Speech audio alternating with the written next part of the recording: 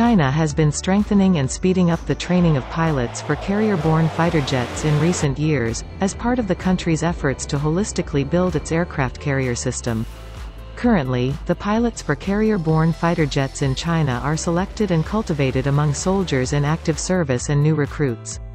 The Chinese Navy started to select the pilot trainees directly from new recruits in 2020, gradually building a young and thriving team with excellent comprehensive abilities and a longer service life. Flying a carrier-borne fighter jet is highly demanding. Just as the saying goes, the aircraft carrier deck is the most dangerous 4.5-acre piece of land in the world.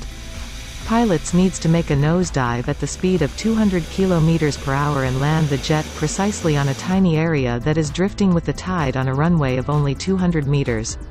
To make a firm stop at the end of the runway, the pilot is required to hook the jet to the arresting cables on the carrier deck at the moment of landing.